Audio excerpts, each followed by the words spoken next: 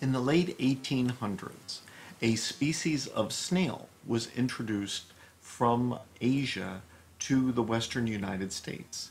It was later accidentally moved to Boston as goldfish were brought to attempt to control mosquito populations, and it has since spread throughout the United States.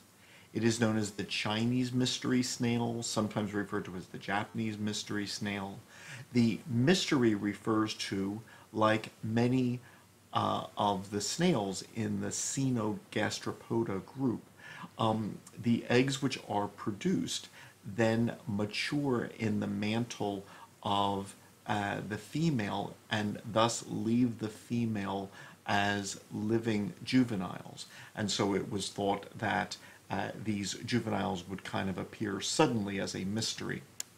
That is the origin of the name.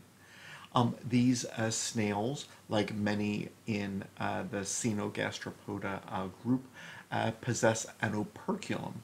This is a hard structure which can be pulled kind of like a trap door over the opening of the shell.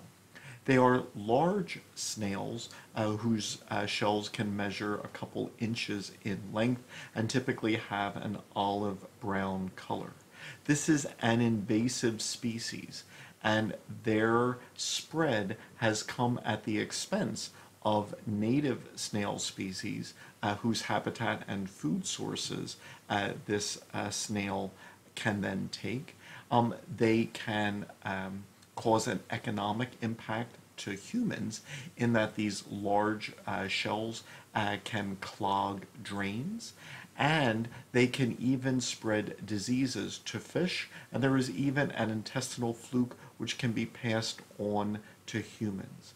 And so one should never try to move living organisms from pond to pond, or empty aquarium organisms into the wild, and one should try to wash watercraft and materials which contact fresh water in one body of water before transporting a boat or other materials to another body of water.